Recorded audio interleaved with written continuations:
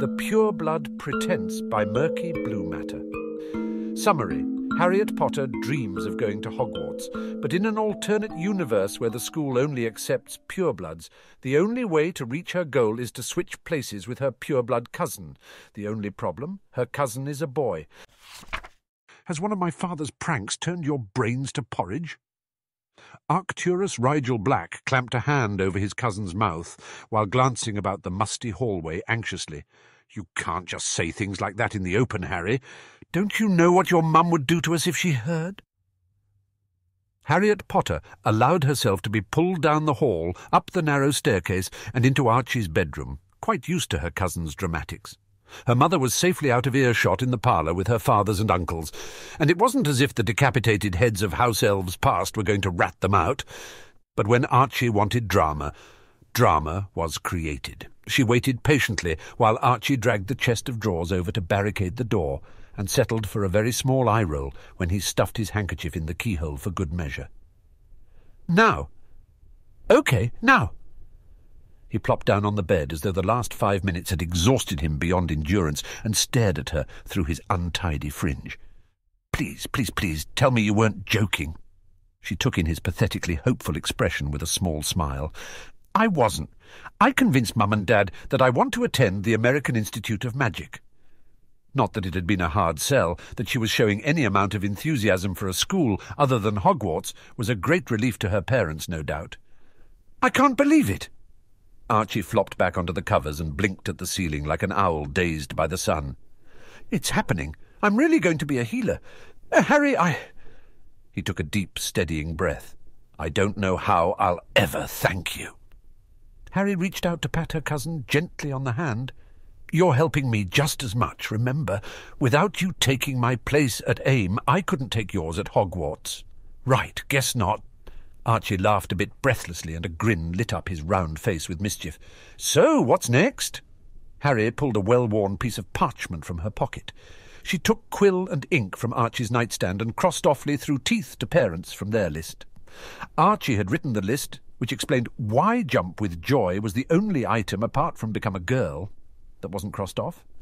"Well," she said, "we can't switch trunks until the night before we leave, so other than getting hold of the polyjuice potion, that's it." "Right," Archie said. "So when I get to AIM, I'll tell the headmistress that whoever transcribed the forms over flew messed up, and my name's Harry, not Harriet. They won't know the English Book of Gold well enough in America to think anything of it. Right.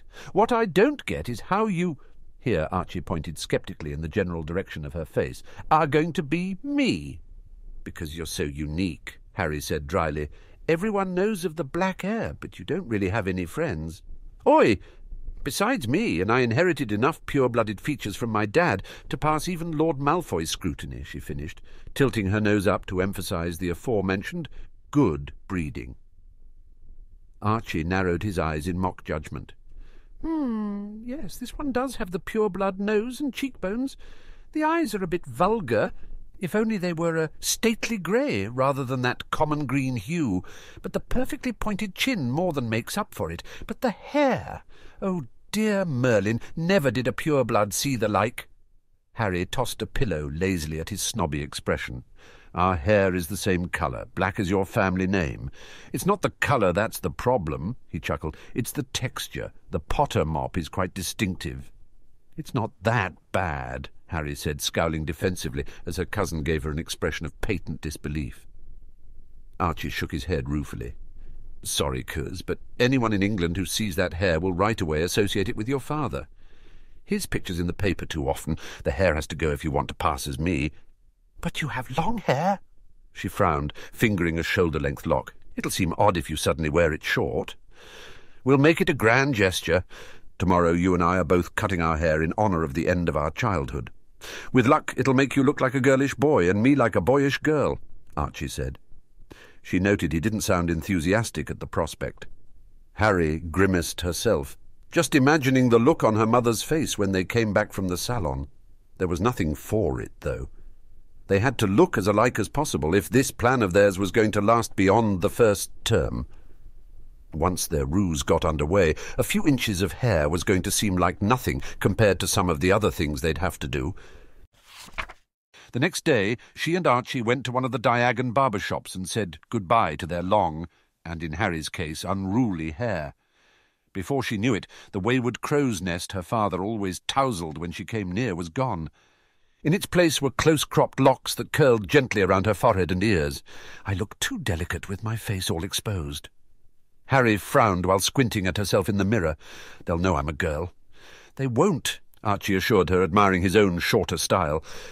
She had to admit that, put next to one another, there was a remarkable similarity between the two of them, not enough for their parents to mistake them, but enough to put doubt into a stranger, perhaps. Pure-blooded children generally have delicate features anyway. You only think you look exposed because you're used to that lion's mane overwhelming your features. He reached over from the chair next to her and plucked the glasses from her face. There, don't we look like twins? I can't see anything without my glasses, she said, rolling blurry eyes. Archie grinned. That's going to be a problem. We need to get you contacts. I'm thinking steel-coloured or maybe argent. He peered at himself in the mirror thoughtfully. What do you think? Do I look like an argent to you? You look like an idiot to me, Harry informed him. Well, you better practice your village idiot expressions then. Archie laughed. Seeing as you have to be me in a few days? Maybe I'll improve you, Harry said, smiling. By the time you're yourself again, I'll have set the bar so high people will say, what happened to that Archie Black? He was so collected in school, and now he seems rather buffoonish. Careful, cousin, or I might do something novel to your reputation, too, Archie threatened with an answering grin. Do your worst, Harry shrugged. I'll just assume your identity permanently. Archie grimaced. Can we make every effort to not have that happen? No offence to womankind, but I really don't want to be a girl forever. You're not actually going to be a girl, she reminded him. I'm the one who has to lie about my gender for 7 years. They both lapsed into a thoughtful silence, the full scope of their intentions beginning to creep past their mental defences. It'll be worth it, Archie said at last, just before the hairdresser returned with the bill. It will, she agreed. It would have to be. Their last night at home arrived quickly, and Archie packed everything he could possibly need for a school he wouldn't ever be attending. He had mixed feelings about their ruse, despite his readiness to go forward with it. The prospect of lying to his dad for the next 7 years was an unhappy one. Now that Mum was gone, he was all his dad had left, and if their deception was discovered, it would likely cause a rift in their relationship, but on the other hand, it's not as if they were hurting anyone. Harry got to chase her dream of studying under Master Snape, and AIM had the best healer certification track of any Western magical school. By the time he graduated, he'd be a fully qualified Mediwizard, several years ahead of an equivalent student of Hogwarts standards. Well, he would be, if the two of them pulled it off. When he'd finished packing what was essentially Harry's trunk, he and his dad went over to Potter Place in Godric's Hollow for dinner. Uncle Remus was already there, setting the table. Remus wasn't really his uncle, nor was James, come to that, but they all considered one another family, so exact blood relations didn't really matter.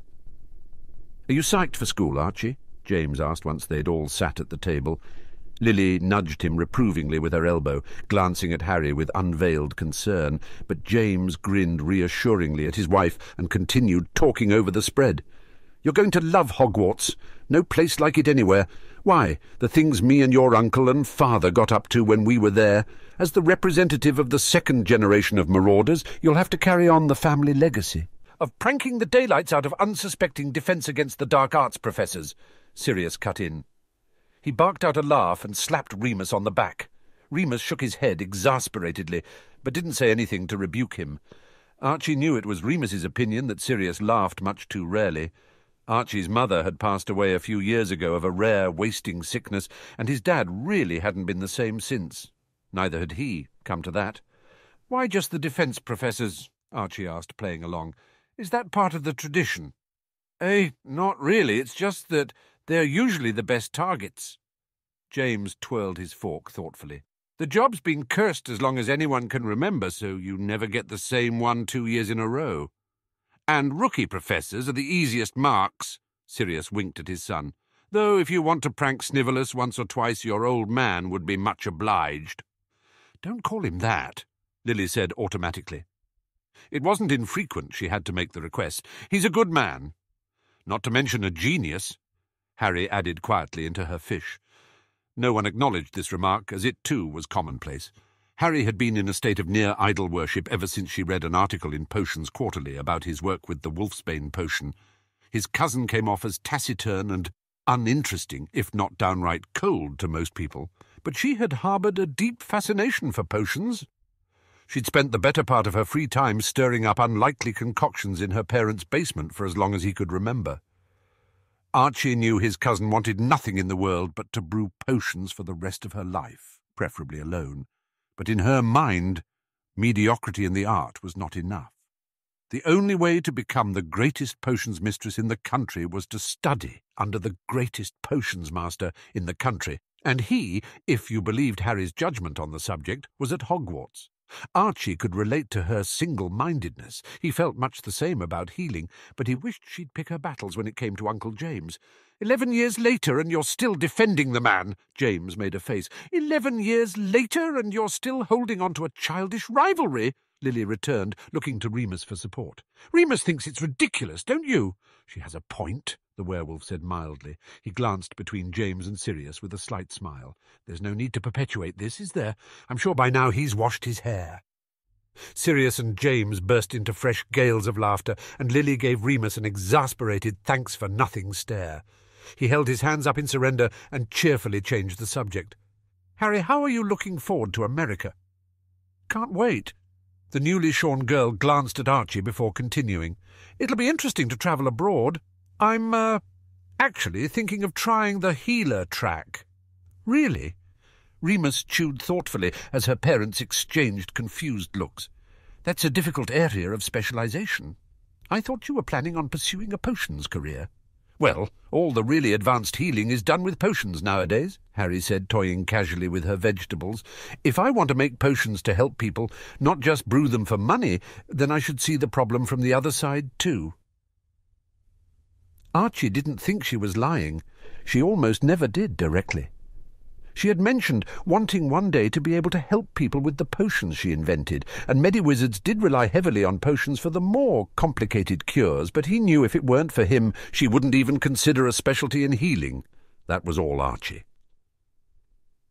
After watching his mother suffer for months under the influence of an illness there was no viable treatment for, he became obsessed with the idea of one day saving lives. When he first decided he wanted to be a healer, he'd asked his father if he could accompany Harry to a school in America, instead of taking the place reserved for him at Hogwarts. Sirius wouldn't hear of it. Archie thought his father's unusual unreasonableness on the subject was a combination of his fear that he'd be losing his son in a way too, if he went so far away, and his desire for Archie to have the same wonderful experiences he'd had in school. Hogwarts was where Sirius had met his best friends, where he'd met and fallen in love with Diana, Archie's mother. Their arguments on the subject of Archie's schooling had become so sour that when Harry had first idly suggested switching places to solve both their frustrations, Archie considered it seriously. He didn't want to disappoint his dad, but Sirius lived his life in the past, and Archie couldn't change that. He knew he could never bring his mum back. He might be able to one day be the difference that saved someone else's loved one, however, and to see that dream become a reality, he'd lie to the whole world if he had to. After dinner, the two cousins went up to Harry's room for a private goodbye. They wouldn't see one another until winter break at the earliest, and they had never been apart that long before. The long separation wasn't at the forefront of their minds, however. "Did you get your dad to shrink yours too?" Harry asked, producing a miniaturized trunk from a bookshelf. Archie produced his miniaturized trunk from his pocket and exchanged it for Harry's thankfully not too feminine one. They wouldn't be unshrunk until they reached their respective schools the following evening. "Did you nick the potions from Uncle James's aura kit?" This was the part of their plan he was least sure about. Unlike the rest of it, which seemed fairly innocent, stealing was so obviously wrong. He supposed he'd better get used to living in a state of moral greyness. "Here." Harry pulled 2 beakers from under her bed, pouring doses of the mud-brown liquid into vials, one for each of them. "You'll have to keep the beaker hidden. I've replaced it with a neutral concoction that smells and tastes as bad, but doesn't do anything. Hopefully he'll assume it's a defective batch." Archie nodded his understanding, and they both plucked hairs without further ado. Switching vials, they each drank the dose with the other's essence. Blurg. Archie shuddered, suddenly doubting he'd ever be able to drink the foul muck again, much less the dozens of times that would be required to make it 7 years as his cousin. Then he wasn't thinking about the taste, because the transformation had seized a vicious hold of his innards. Whatever he'd anticipated, it was many times worse. His limbs quaked with the effort of not moaning aloud, and it was a long moment before he could open his eyes without them watering. When he did, he felt as though he were looking into a mirror. Weird. Archie squinted. You have awful eyesight, Harry. Give me your glasses. That explains why the world's so blurry. Harry took off her spectacles and blinked at the world around her, apparently enjoying her now perfect vision. Archie put the glasses on with a sigh of distaste. It would only be for a little while. They had enough stolen polyjuice to last until they were safely away from their parents the next morning, and after that Harry had contacts to correct her vision and change her eye colour to an unremarkable grey, while he had green contacts for thoroughness' sake. He wasn't expecting to run into anyone at AIM who had even heard of the Potters. Harry was the one who would have a hard time pulling off their deception. I packed extra potions books into my trunk for you, so study up in case Mum mentions something in a letter I should know about, Harry said. Don't forget to learn a handwriting charm first thing so you can answer my parents' correspondence, and I'll do the same for the letters your dad sends. Keep an extra copy of what you write, and we'll exchange them by owl post at the end of the school year so we can keep our stories straight over the summer. All right, I remember, Archie said. Honestly, Harry acted as though it fell to her to take his mum's place sometimes. Not that he minded. Much! He could see through her in any case. Harry was more nervous than she looked if she was rambling out instructions they'd already agreed upon. That's it, then. This is goodbye. Harry looked a little lost for a moment, but quickly pulled it together to give him a firm good luck. Yeah. Archie felt a bit lost himself at the magnitude of what they were about to undertake. Arch? Yeah. Harry took a deep breath. Even if this blows up in our face and they kick me out before the first class, I'm saying right now, I don't regret anything. Archie was taken aback at her forthrightness, but squared his 11-year-old shoulders nonetheless.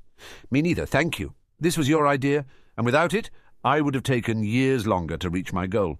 It's also going to be a lot more dangerous for you. And, well, I'm grateful for everything, no matter what happens. Same. Thanks for letting me borrow your name, Arch, Harry said, lightening the air between them with a lame attempt at levity. I'll try not to blacken it too much in the next 7 years. Do your worst, Archie said, grinning. Harry ducked into the boys' bathroom on the Hogwarts Express and waited in a stall for the polyjuice to wear off. Every moment seemed like an eternity, but she knew that was just her nerves getting the best of her. It was easier going than it had been coming. When she was herself again, she changed into Archie's school robes and moved to the sink to blink her new lenses into place. Staring back at her from the mirror was a sober-looking 11-year-old boy with a halo of onyx curls and flat grey eyes. Her eyelashes were perhaps a bit too long to be masculine, but the lips were thin enough, and the fragile bone structure could have belonged to any number of pure-blood lines. She'd heard the Malfoys in particular were known for their pointed faces. Her voice was too high-pitched at first, but with a little practice it dropped slightly to a more natural octave for a young boy. Satisfied, she exited the restroom and began to walk the length of the train, looking for a spare compartment. As she glanced around at all the excited faces, it began to dawn on her that she'd really done it. She'd got as far as the train without discovery, and everyone she met from now on would be complete strangers, so anything she messed up on would simply be attributed to Arcturus Black's unknown character. She pondered that for a moment.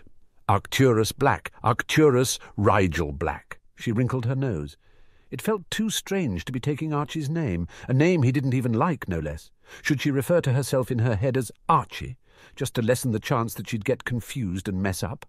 But then, how would she refer to Archie? After thinking on it for a long moment, she decided that as long as she was appropriating Archie's person, she might as well be decisive about it. While she was playing Archie's part, she would go by his middle name. From now on, I'll be Rigel Black, the best potion student Hogwarts has ever seen. Rigel? And wasn't it odd to rename herself in her own thoughts for convenience's sake? was nearly to the end of the train before she saw a promising compartment. There was only one boy sitting quietly within, reading the first-year herbology textbook. She slid open the door and nodded in greeting when the boy looked up. He had an open, cheerful face, with lank brown hair that fell across his forehead and brown eyes that held not a hint of malice. There was something familiar about him, and she wondered if her parents knew his. "Are you saving these seats for anyone?" she asked. No." The kid looked surprised that she would think that. "You can sit if you want." "Thank you." She shut the door and took a seat across from him.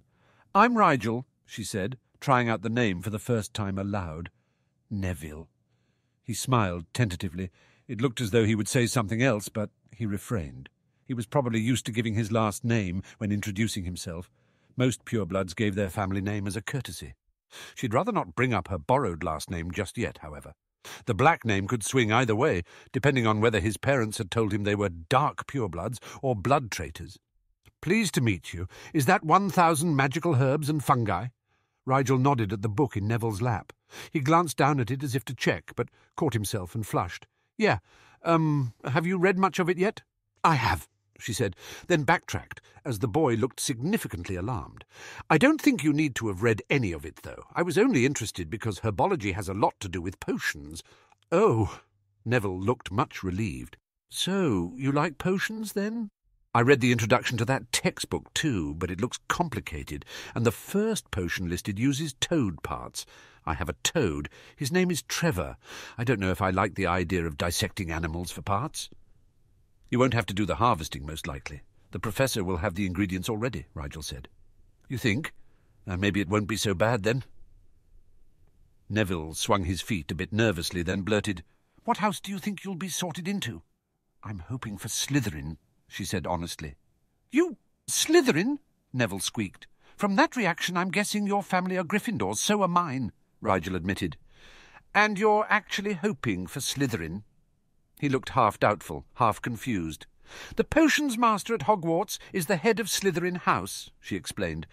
"I've heard he favours his own house, so the best chance I have at getting extra tutoring from him is to be in Slytherin.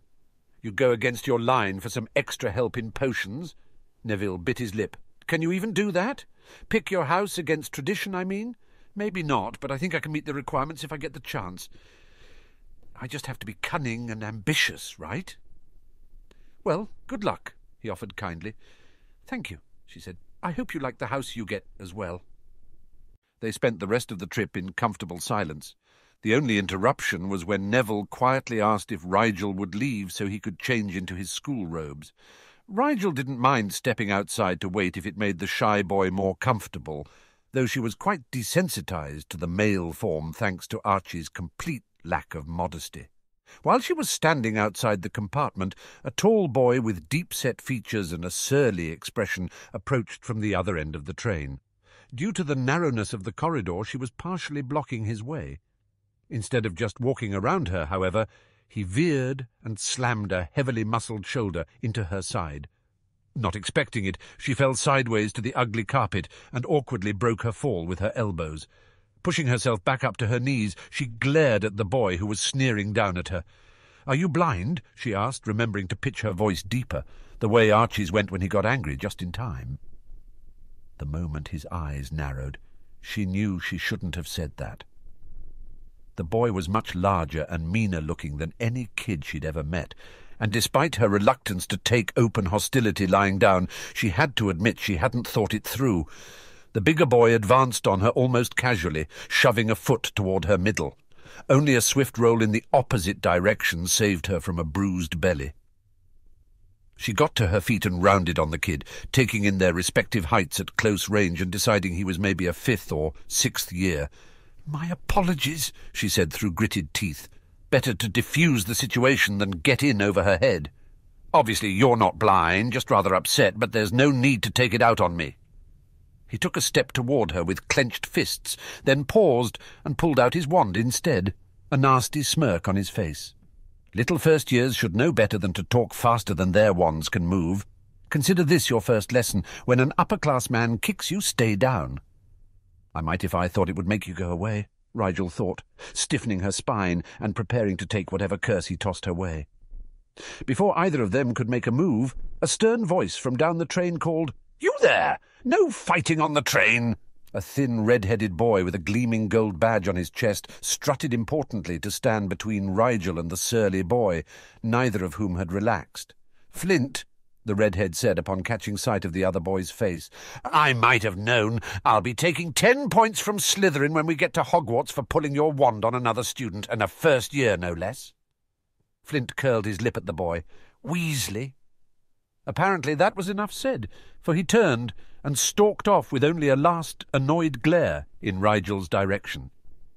Nothing but trouble this time of year, that one. The freckled boy sighed. He looked down at Rigel with a slight frown. "All right there. Bad luck getting in Flint's way your first day. He likes to hold a grudge, so be sure to steer clear for a few weeks." "I certainly won't go seeking him out," she said, straightening her robes. "Thank you for the intervention." "It was no trouble," the boy said airily. "I was only doing my duty as a prefect." Rigel nodded once more in thanks, then turned to rejoin Neville in their compartment. If he wondered why she'd stayed outside for so long, he didn't ask. She reclaimed her seat silently, lost in thought. Not even to Hogwarts yet, and she'd already made an enemy. She hoped fervently this wasn't a sign of more such instances to come. She also hoped Archie was faring better with his side of the ruse, wherever he was.